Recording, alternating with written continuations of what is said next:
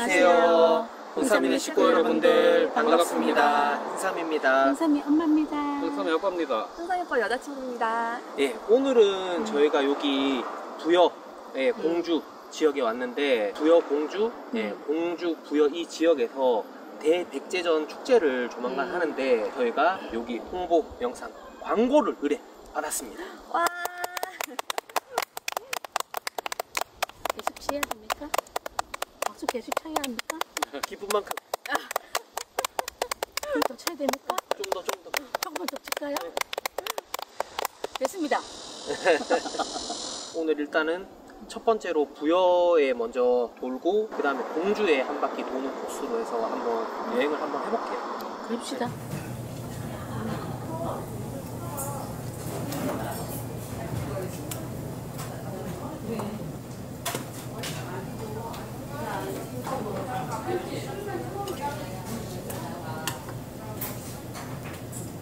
한번 드셔보시죠. 이게 약간 냉면이 좀 특이하네. 소뼈랑 사골 고아서 만든 육수래요. 더운데 잘 됐다, 이 냉면.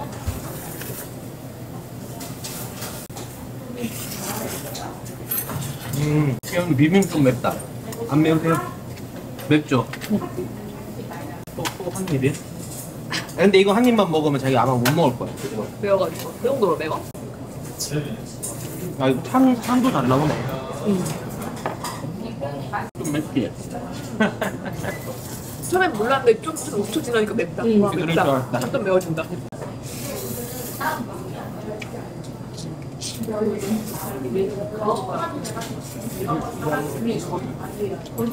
언니, 그래서 오빠 한 입만 싫어하는구나. 드셔보세요. 아, 엄마 제가 떠드릴게요.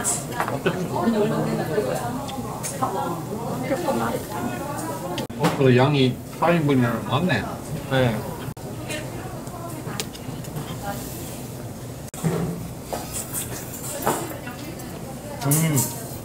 이거는 맛 좀 다르다. 처음 먹어봐. 연탄 불고기에 이렇게 국물같이 있는 거.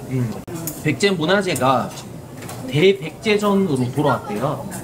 공주랑 여기 부여 두 곳에서 9월 23일부터 10월 9일간에 동시에 진행된대요.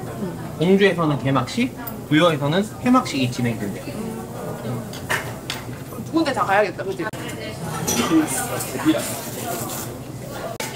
엄마 아빠는 여기 부여랑 공주 와보신 적 있으세요?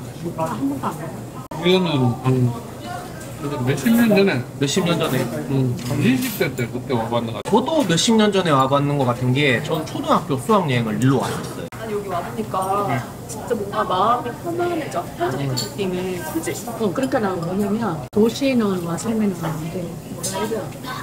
마음은 급해. 여기는 그냥 꼼박처럼 오래 여유가 있어. 왜 그런지 아세요? 여기 이제 백제 그 수도였거든요. 그래. 백제 정기가 서로 있었어요. 나 백제 여인 학대. 볼거리가 진짜 많더라고요. 나는 이거 불고기 안 시켰으면 좀 서운할 뻔했다. 근데 여행 다니면서 사실 먹으러 다니는 것도 크잖아요. 그래. 맛집이 많은 게 좀 중요하잖아. 부여랑 공주랑 이렇게 제가 오기 전에 맛집을 찾았는데 가보고 싶은 식당이 너무 많은 거거든. 아, 그래? 거기서 내가 이제 엄선해가지고 오늘 여기로 왔는데 너무 맛있어. 여기 식당들 맛집이 많으니까 여기 축제 오셔가지고 축제에서도 먹거리 즐기셔도 좋을 것 같은데 여기에 있는 식당들도 되게 맛집이 많아요. 국민이 난 이거 약간 매워가지고 육수를 좀 부었거든? 네. 그래 매운맛이 희석이 내가 좀 뒤졌고 맛있다. 근데 나는 처음에 우리 사골 육수라길래 냉면이랑 좀 어울릴까? 좀 느끼하지 않을까? 그래. 그런 걱정했는데 그런 게 하나도 없어. 약간 새콤해가지고 하나도 안 느끼하네. 똑같은 생각이네. 아빠 어떠세요? 한참 진짜가 한 번을 이는데.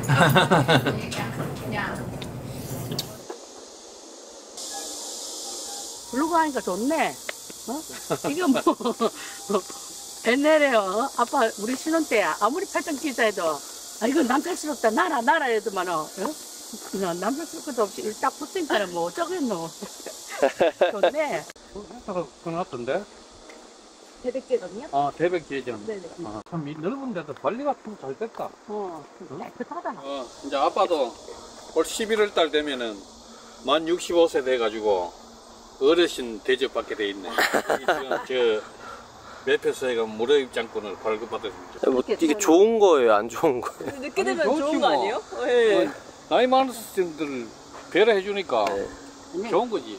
흥삼이 말은 그래서 안 좋아도 나이 먹고 좋아도 나이 먹는데. 그렇게 나이가 들니까는 그렇지 않느냐 이 말이야.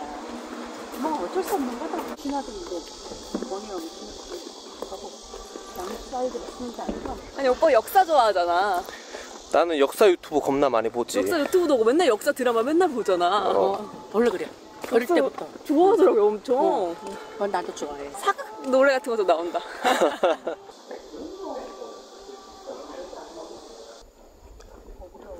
이 안에 들어갈 수 있어요? 신발 신고 들어가. 아버님 여기 올라갈 수 있어요? 신발 벗고. 한번 앉아보세요. 혼자 앉아야 되나? 아니 같이 올라가세요. 옆에 어디가 딱 서 있는 거? 멋지게 봐라. 걔 아무도 없느냐?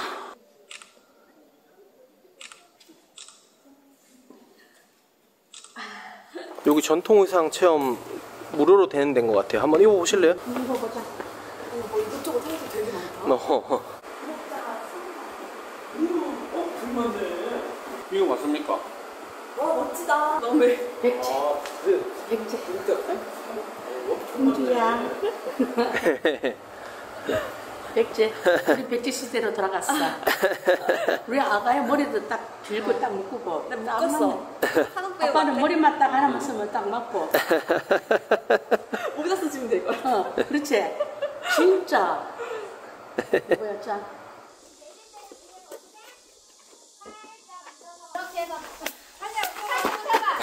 그게. 아빠 한번 해보세요. 아빠 안 돼 이거.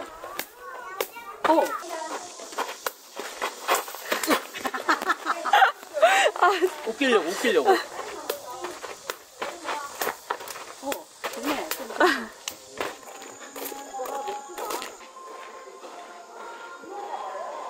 곧 대백제전이 열리는데 불꽃 축제랑 뭐 다양한 공연이 열린대. 콘서트에서 김범수님하고 성시경님 오신다며?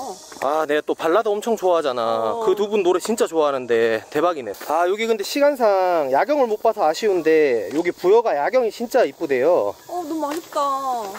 축제 중에는 백제문화단지 야경 경관뿐만 아니라 정림사지 쪽에도 야경을 예쁘게 조성한다니까 그 한번 오셔서 가보시면 좋을 것 같아요. 시간 되시는 분들은 같이 와서 콘서트도 보시고 야경도 보고 야경도 보시고 하면은 너무 좋겠다. 나 옛날 백제 시대로 돌아온 느낌. 아, 근데 백제제. 솔밭길하고 이 오솔길도 참 잘 됐다. 여봐라, 가자. 걷기가 되게 좋아요. 다 같이 가족끼리 다 같이 와가지고. 그래, 맞아.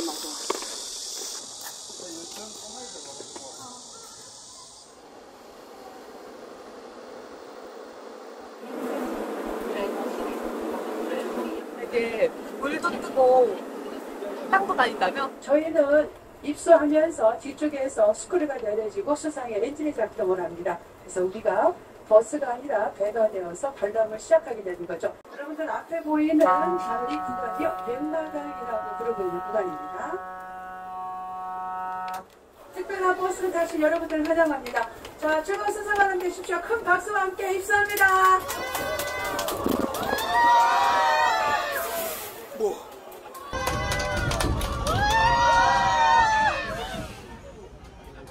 자, 여러분들 우리가 물에 들어왔습니다.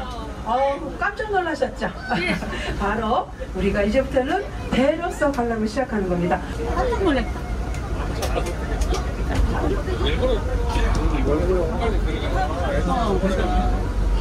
진짜 받아들이는 느낌. 자, 여러분들이 타고 있는 것은 수륙양역 버스입니다. 현재 우리나라에서는 이곳 부여밖에 탈 수가 없는 아주 특별한 버스이기도 합니다. 우리가 지금 지나가고 있는 강의 수심은 5m 정도가 된다고 말씀을 드리겠습니다.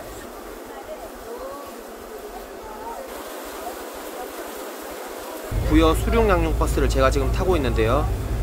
대백제전 기간 중에는 황포, 돛배, 열차, 열기구 등을 타볼 수 있다고 합니다. 친구, 애인, 가족들이랑 한번 재미있는 추억 만들어 가시면 좋을 것 같습니다. 어떠셨어요? 난 너무 좋았다. 처음에 내린다 해도 물에 빠진다 빠진데도 설마 와 진짜 뭐라 그래야 될까 이거 진짜 새로운 체험? 약간 놀이기구 타는 느낌도 났었죠. 야 이건 뭐 영화에서 본 그런 만화 영화 이런 데서 본 그런 거를 갖다가 실제 내가 경험을 한 거야. 나는 이거 수백 양용 버스다 하길래 이거 수입에 있는 줄 알았더니 국산이 우리나라에서 만드는 자동차네. 잘했다. 앞쪽은 이만큼 잠기고 뒤쪽은 1.4m 잠긴대. 아 진짜?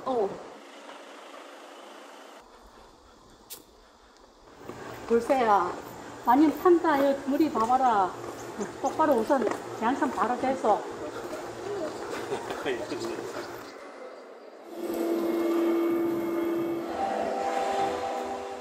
와보니까 어렸을 때 온 것 같아. 자기야 그 생각 잘 해서 말해야 되는데 생긴 지 얼마 안 됐었으면 어떡하려고 그러는데.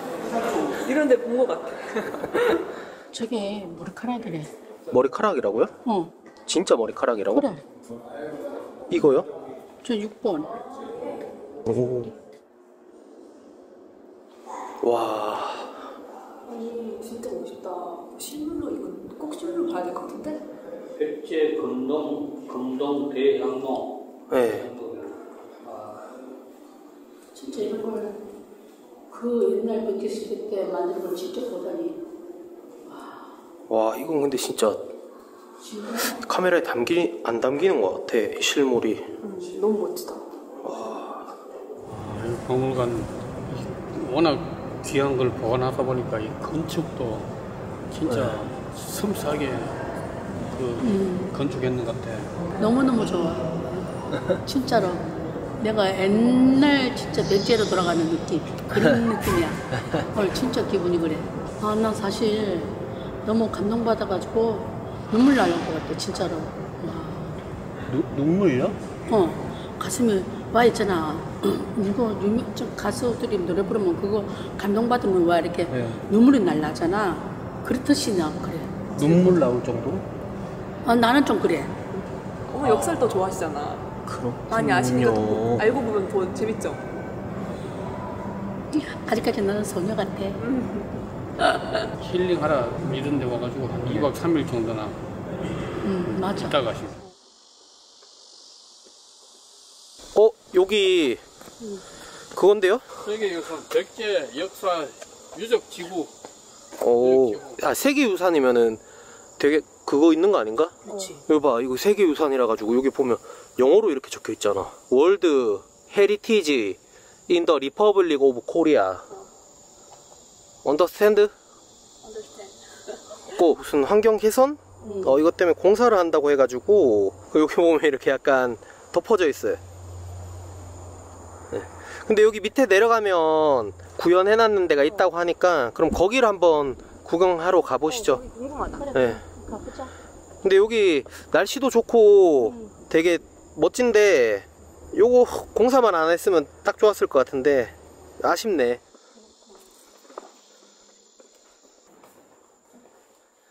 여기로 들어가야 될 것 같은데요. 내가 먼저 들어갈게. 머리 조심하세요.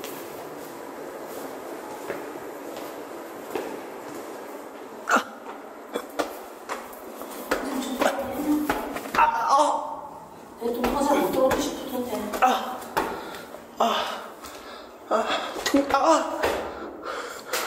박았어. 이렇게 안에 돼 있네. 여기가 무령왕릉인데요. 여기 들어가 봐야죠. 여기 먼저 들어가고 싶다. 진짜 이쁘네. 여기 채권이고. 여기는 이제 파랑꾼. 근데 워낙 이제 대단한 왕이니까 이렇게 왕릉이 웅장하게 돼 있는 거겠죠? 이 무령왕 같은 경우는 고구려한테 한강 유역을 빼앗겨서 되게 좀 백제가 혼란이고 좀 그런 시절에 백제를 다시 안정화시킨 왕이에요. 백제 중흥의 기틀을 다진 훌륭한 왕이에요. 그래가지고 이렇게 왕릉도 크고 웅장하겠죠. 대단하신 분이네. 네, 공주 미르섬이라고 있대요. 그 미르섬에는 무령왕릉을 소재로 한 수상 멀티미디어 쇼도 한대요. 그러면 부여는? 부여는 백제의 마지막 공주인 개상공주라고 있는데, 개상공주를 주제로 아까 갖는 백제문화단지에서 한다고 그러네요. 대백제전 곧 개막식 때 공연으로 정동원님 오신다는데요. 그래? 백정님하고 포레스텔라라는 분도 같이 오신다며? 포레스텔라는 어떤 사람 줄 알아? 진짜 그거 성악으로 공부하신 네 분이 뭉치가지고 부르는 그룹이야. 성악하시 노래 너무 좋아. 노래 나왔지. 나 진짜 좋아해. 이런 데는 애기들이랑 오면 좋은 데 같아, 그치? 그림 그리는 거예요. 여기 애들이. 그림 그리는 것 같은데요. 이거 중간색 색깔하고. 이거 도안이 있네. 이거 색칠하면 되네. 색칠하면 되겠다. 여기다 이렇게 해서 같이 색칠할까요? 애들이 하는 건데 우리 해도 되나? 야, 이거 손이라 가지고 딱 디테일하게 그걸 표현을 하네. 아니, 자기가 얼굴인데 그래도 좀 정성껏 해주면 안 되나? 이거 너 여기 진하게 해야 돼. 아니 얼굴을 이건 막 머리인데. 머리를 왜? 염색 이 색으로 염색할 수도 있지 머리. 위에는 까맣게 해야지. 투톤으로 가자. 투톤으로. 어머니 이거 기타도 좀 칠해주세요. 기타 색깔을 기타가 아닌데 저 뭐라고 하지? 이게 옛날 악기. 기타인데 백제 스타일. 되게 섬세하네요. 감사합니다. 멋있다. 약간 락커 같다. 이거 근데 막 칠하는 건가요? 동그라미랑 여기 있는데. 다 됐습니다. 이제 보세요.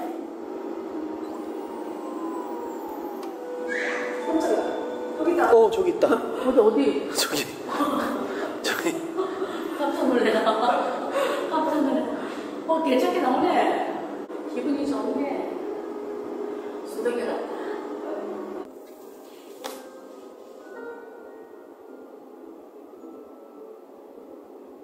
신기하다.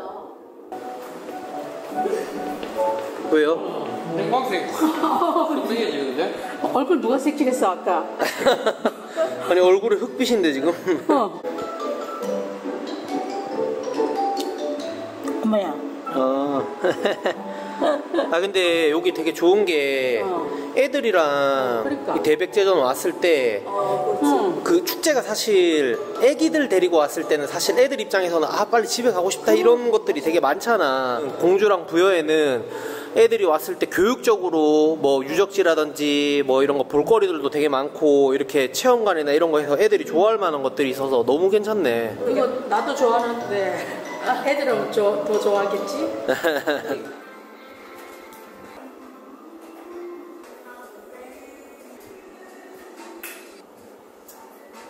공주는 밤이 유명하잖아. 근데 뭐 전부 다 밤 다 들어갔어요? 네. 어머야 진짜네. 아버님 아침부터. 나는 청도 스무디. 예? 청도 홍식 스무디. 청도 홍시 스무디요? 아버지는 굳이요? 주관이 뚜렷하셔. 왜 그래요? 밤마을 라떼 뭐 이거 밤 들어가 있는 것도 있는데 그래 밤. 굳이. 아니, 내가 라떼 시킬 테니까 아버님은 홍시 드시라고 하셔. 예, 알겠습니다. 그럼 라떼. 자기는? 나도 반만 라떼. 아이스. 오빠는?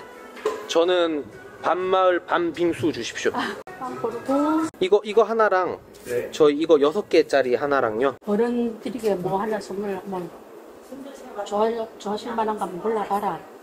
왜 그냥 가노? 선물 왜 나게 있을 텐데. 그러니까 저 안에 물어보면 되잖아. 감사합니다. 일단은 오빠 이거 6분짜리가 이거 들고 가기가 편한 것 같아. 오케이. 6개짜리 하나로? 네, 하나 주세요. 많이 안 먹어요. 그래도 그렇지. 이것도 하나 해라. 밤 양갱. 너무 많은데? 아니다, 이것도 해라 이거. 이거는 냉장고에 놨다. 그래 이거. 엄마도? 그래. 나도 하나 사가자. 이거 밤 젤라또도 하나 주세요. 거의 전 메뉴를 다 시킨 거 아니야? 자기야. 지금 아직 부족해. 더 시켜야 돼. 왜냐면 이게 다 밤이 들어간 게 많으니까 많이 보여드려야 된단 말이야. 밤은 크림을 넣어. 그래요? 네. 그럼 이것도 하나 주십시오. 그럼 이거 타르트도 한 개 주십시오. 너무 좋아하다 거의. 근데 밤이 맛있어. 맞아요. 원래 내가 좋아해서 그렇지. 네. 밤이 들어간 게 맛있어. 여기는 기후가 밤이 잘 되나? 밤이 잘 되니까 공주밤이 유명하겠죠? 그러니까 다른 데도 다 산은 똑같이 있는데 여기 특히 우리가 밤이 유명해. 빙수에도 이거 밤이 다 들어가 있어. 밤 막걸리도 있더라고. 저 막걸리 한 병 사가야 돼. 특산물을 먹으면은 딱 여행이 마지막 딱 찍은 느낌이야. 이거 어때요? 오늘 밤에 송편 안에 속녀 시거리는 맞네. 아, 표현이 아주 적절합니다. 이거는 밤 아이스크림이에요. 한번 먹어보자. 그 알죠? 그 은색 밤 아이스크림 팔거든요. 슈퍼에서 그 맛의 고급진 버전. 이게 왜 선물 세트인지 알겠다. 1층에서 보니까 아까 다른 분들이 막 10만 원치씩 사가시더라고요. 선물 세트를 먹어봐야겠다. 맛있다. 이거 레전드다. 자기가 이거 좀 사가라. 맛있다. 공주 여기 살면은 맨날 이렇게 사 먹겠다. 아, 그 정도예요? 여보 이거 드셔봐. 근데 못하면 내가 왜 당신 보고 먹으라면은 안 달아. 진짜 맛있다. 아니 뭐 어떻게 드시려고? 여보 알다. 다 주려고. 주려고요 저희한테? 아이고 그냥 드시면. 그냥 여기서 먹을게요 저희도. 저희가 이제 이거 먹고 좀 있다가 여기 공산성 여기 이제 마지막 코스로 갈 거예요. 여기 야경이 멋지대요. 봐야지. 여기까지 왔는데 그걸 안 보고 가면 안 된다. 여기도 뭐 무슨 세계 유산 돼 있는데요? 세계 유산 백제 역사 유적지구 공산성. 아까 이거 뭐 영어로 해석하는 그거가 똑같네. 이거 아까 거기랑 똑같네. 월드 헤리티지 인 더 리퍼블릭 오브 코리아. 똑같구만. 어떻게 영어에도 사투리를 쓰지? 자기야 내 영어 발음 지적 노노. 가자.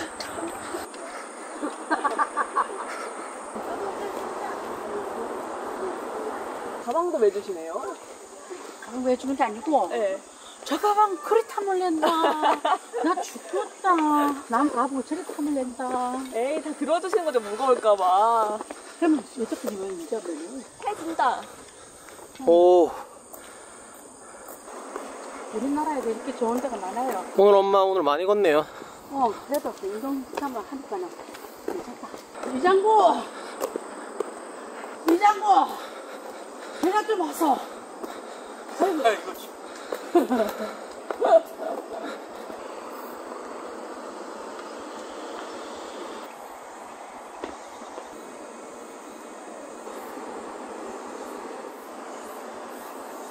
아니 여기 공산성 포함해서 저기 강 일대 포함해가지고 축제를 하는데 작년에 열렸던 사진을 보니까 엄청 화려하더라고요. 저기 돔 같은 거 보여요? 돈 보이지. 보인다. 저기서만 축제를 하는 건 아니고 무료로 미디어 아트를 저 안에서 볼 수가 있대요. 아니 오늘 오니까 볼 것도 많고 체험할 것도 많고 해가지고 추석 때쯤에 가족끼리 다 같이 오면은 진짜 재밌을 것 같아요. 그쵸? 여기 뭐 사진 찍고 하기도 좋고 이렇게 나들이로 돌아다니기 진짜 괜찮은 것 같아. 애기들도 할 것도 많고 어른분들도 할 것도 많고.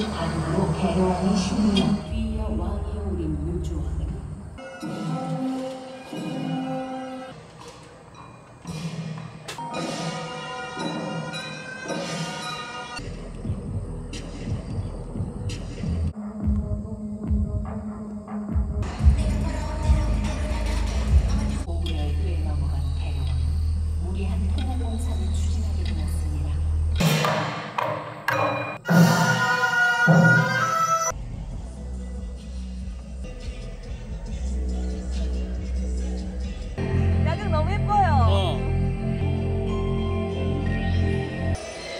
예쁘다. 대백제전 미리 보기 식으로 저희가 여기를 여행을 했는데 뭐 어떠셨어요? 넌 너무 좋았지. 나는 말을 하지 마라. 나는 진짜로. 처음에는 볼거리가 많네. 자기네.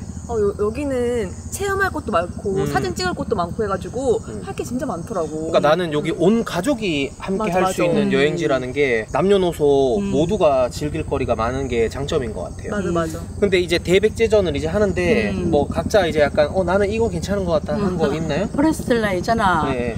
그거 나는 진짜 어찌 할란지 나 진짜 옆에서 판이 사람이면 좀 보고 싶다. 나는 그 백제문화단지 할 거 너무 많아가지고 재밌더라고. 그 공공시설이 주차장이라든지 뭐 이런 게 진짜.